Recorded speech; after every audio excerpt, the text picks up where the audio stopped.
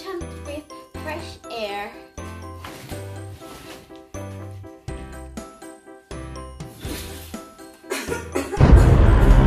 Everyone, my name is Keisha, and I bet that you all know pollution is everywhere right now. Pollution is very harmful and dangerous to the environment and to living things too.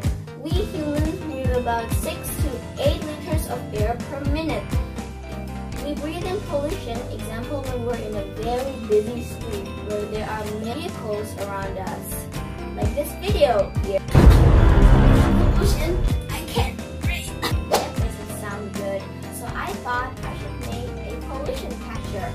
A pollution catcher can make us see the air that we are breathing. So these are the materials how to make a pollution catcher. You need petroleum jelly or Vaseline. You will need rocks, any type of rocks. You need tape. You need glitter, but since I don't have glitter, I will be replacing it with pepper. You will need a craft knife and a scissor. You will need salt. You will need a sheet of plastic pen. You will need a blank sheet of paper. You will also need an exhaust fan. My exhaust fan is measured in 6-inch. Lastly, you will need a cardboard box.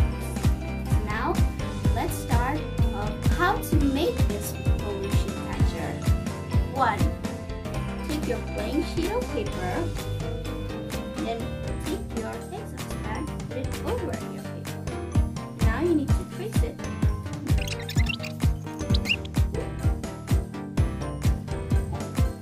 You should be left with a pretty cool circle now. Now we need to cut this circle. I'm going to use scissors to cut it. There! A pretty cool circle. Now we need to take our box. And we need to flip the box into the side that we want. I'm going to use this side right over here with the writing. Now we need to take our circle and trace it. Voila! Now you should have a circle drawing. Now we need to cut it. I'm going to use a craft knife.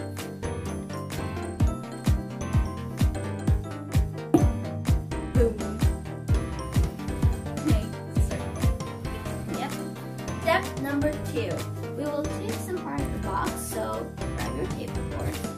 Since the back part of my box is already shut, but when I look inside, the flaps inside are still wiggling and it's annoying me, so I'm going to shut it.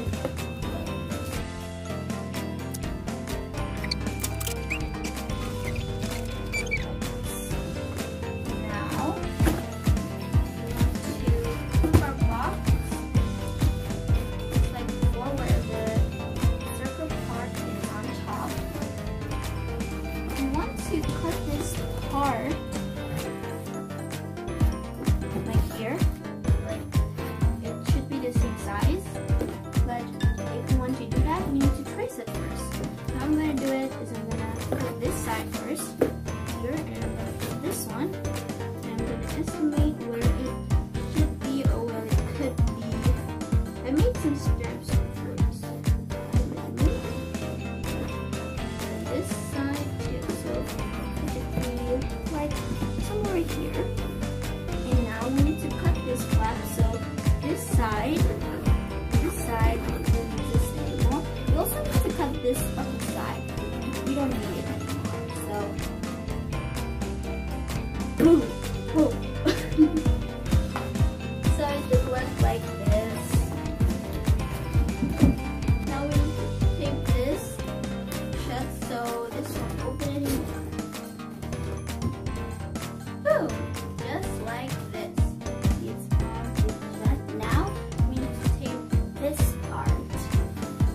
1, 2, 3. Boom. It's all shut. Now we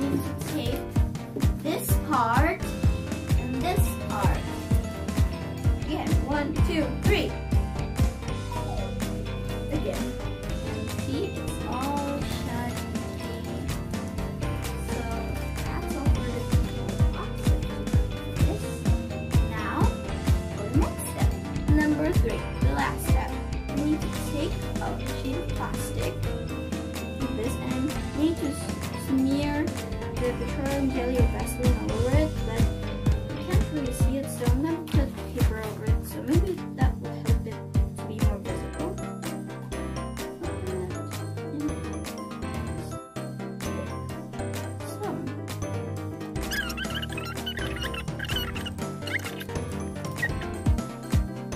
Here it is. Now I need to put this under here, and I need to put some weight in it. See, there are rocks in, so it will weigh the plastic, so it won't go anywhere. Now we need to turn on the exhaust fan.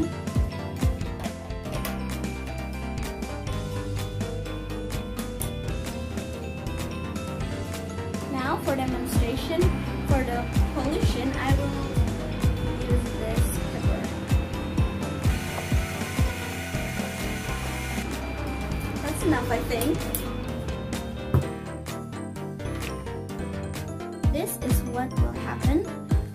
We can see a little pepper here. It's not really visible, but it is there. That is what happens. Later, if you leave it outside or near the window, it will suck the exhaust fan will suck the pollution, and then it will go down, and then you can visibly see the air that you're breathing or will stick to the petroleum jelly.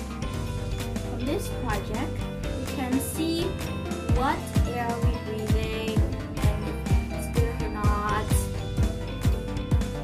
From this project too, we can know that petroleum jelly can actually stick to things like maybe the pollution or the demonstration like the pepper. That is all for the pollution catcher. Thank you so much. Bye!